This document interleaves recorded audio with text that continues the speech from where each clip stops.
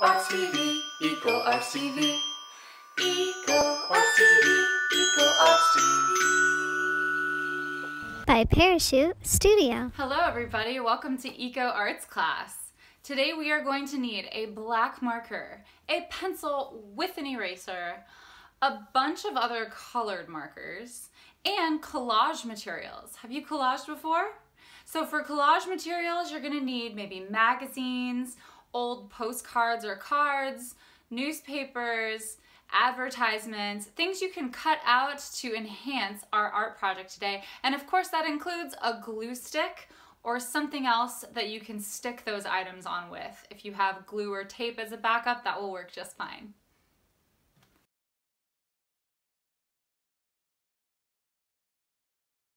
Many artists throughout history have painted cityscapes or paintings of cities.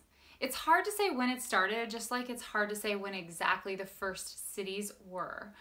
It could have been in ancient Greece, it could have been in ancient Rome. We know for sure that we saw cityscapes in medieval times and during the Renaissance. And in the 1600s, there was a very special place in Holland called Delft that really inspired artists. You could call this the Delft School, in fact, where there were lots of artists that were documenting cities, whether that was the village square, churches, homes, or even streets. One very interesting time to look at cityscapes is between 1916 and the early 1920s during the Dada art movement. This was a very interesting movement in art where we saw a critique of society and formal art, in fact. They would call it the anti-art because it was critiquing society in very different mediums, from found objects to collage, literature, theater. They would even make noise concerts, graphics, poetry, and literature. Many Dada artists featured strange images like Mona Lisa with a mustache. Accidents, chance, irrational things, and the fantastic were featured in Dada art. In one example of a cityscape by the German painter Gross in the Dada art movement, you see an image of Germany in complete disarray after the First World War. This is sort of the reason that this art movement came about, is the historical moment right after that First World War, where everything seemed to be falling apart and in question. Now, Dada art influenced a lot of different art movements later, like surrealism, pop art, and even the punk rock of the 1970s. Now, if you were to think about cityscapes for a minute, and you were to think about some of the problems that cities are facing today, what are some of the problems that come to mind? Well, I think one of the very first problems most people think of is air pollution. Nobody likes sitting in traffic. And of course, pollution is just some type of toxin or poison that is released into the environment that is bad for living systems like you and me as human beings. For most people, a perfect city might have gondolas or electric streetcars or trolleys or trains to help them get around so they do not have to sit through traffic. Some people might even want to include blimps or hot air balloons if you were to think deep into the future about automation and ways that you can get around without even driving. Maybe you even are on an electric bus that's super colorful that has good Wi-Fi. Now, that was me using my imagination for a second. What are some of the real solutions to air pollution? Well, governments, communities, and companies all can try and prevent air pollution by putting less in the air to begin with. So many of them are burning less fossil fuels, which are one of the ways that we get pollution in our air, by using more what they call renewable energy or green energy in solar panels or windmills or other forms.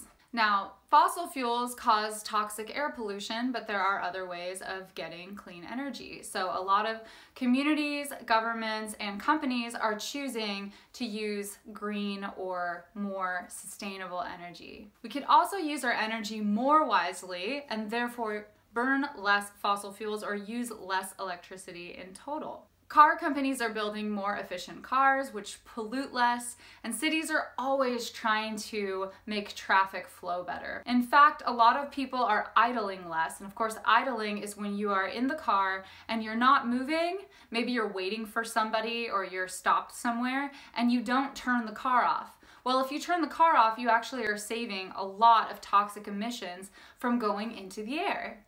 Using the bus, train, trolley, bicycle, walking, or otherwise carpooling when going from place to place also is good for air in cities. Recycling and reusing things are also a great way to use less energy. Things like clothing, your electronic items, and bags and bottles and glass, all kinds of things can be recycled. Do you think cities with plants have better or worse air quality? You were right. Trees and plants absorb a lot of the toxic pollution out of the air. So cities that have more plants are also gonna have cleaner air. Now they also find that having plants in your workplace makes you more productive and healthier. So there's a lot to win by using plants as our friends and having them in cities. Our featured artist today is Jessica Pearlstein. Take a really close look at her artwork. She has imagined some really cool things. They say that artists are often the inspiration for new ways of doing things and even big scientific achievements. The sky is the limit today as you imagine your futuristic, sustainable cityscape. Remember, you can always pause or revisit parts of this video if you get behind, so don't hesitate to do that. Let's get started. So first things first, we are going to take that pencil and we are going to create what is called a vanishing point. A vanishing point is the place on the horizon where all of your lines meet and come together. Okay, so to get started, we are going to make a big X all the way from one corner of your page to the opposite corner. So you will have two big lines making an X across your entire paper. So now that you have this giant X, you are also going to make a line across the middle, which is your horizon.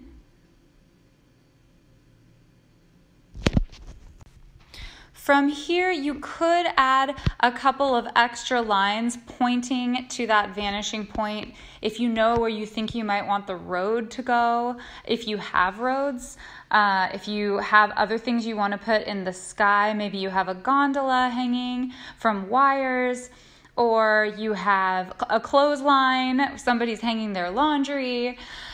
You are going to want whatever it is to disappear, whatever lines are going far away are going to disappear into the middle, into that vanishing point.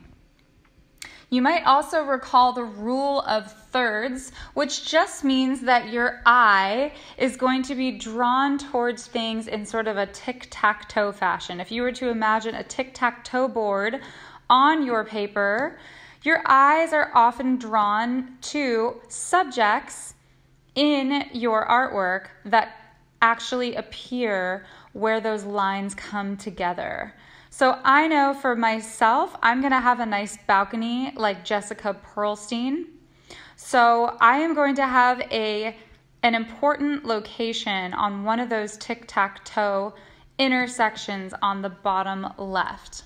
You don't have to use the rule of thirds every time you make artwork, but sometimes it's nice to think about where you want important things to go, because important things should go on the intersection of those tic-tac-toe lines. So after I've created my vanishing point, I am going to take my marker and I am going to start actually drawing buildings and elements of my city that disappear into that vanishing point. So I might start with a balcony in the foreground if I want to be like Jessica Pearlstein. I might start with a road, but you are going to grab your marker now and you are going to go ahead and get started adding different parts of your city. Remember, you're also going to be cutting things out of magazines, newspapers, cards, things like that. So you probably don't want to go too overboard unless you're really, really sure you want to spend a lot of time and detail on one part.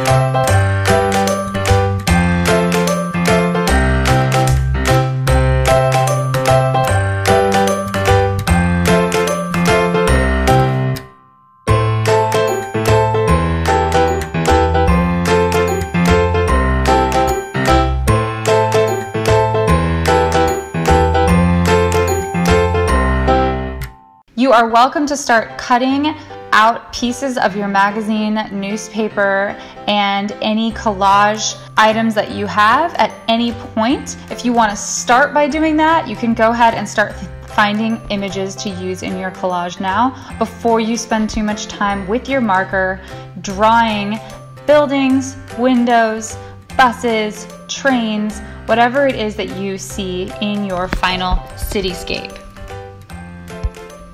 If you are adding collage items and you find that you already drew something that you really like and you don't want to get rid of, you can cut into that collage item and make space for that thing that you drew to pop through. You're just going to have to use your scissors. You might want to draw in marker or pencil where that object is and then cut around those lines. Usually when you're collaging, the best thing to do is start with the background. In other words, the things that are furthest away, like the sky. If you have mountains or trees or flowers in the background, you might want to start there and then think about filling in your collage in other parts, depending on how many collage items and how much of this you want to be just pure drawing. And I would say once your space is pretty filled up, then you can start thinking about color. If you want to add color, go ahead and get out those colored markers and add as much color as you see in your cityscape. You might want to think about if you want to have art on your buildings, if you want to have plants growing from your buildings, or if you want to have windows, lots and lots of windows getting into your buildings to save energy during the day, so there's lots and lots of light and you don't have to turn the lights on. You might want to have lots of trees to keep the city cool and out of the sun and clean the air. Think about where you might want to live in the city. You might have some concrete and some cobblestone. You might even have a dirt pathway for people that like to walk on paths. If you want to add a space for bikers and walkers, go for it. Do use your imagination. If there's an invention that is going to transport you from one place to another that you've never heard of and nobody's ever done yet, this is the time to go ahead and invent something. You are creating your own city of the future, which means it doesn't exist yet. So you can use your imagination and make up new kinds of buildings. Maybe they're super high-tech smart buildings, and utilize those ideas as you draw.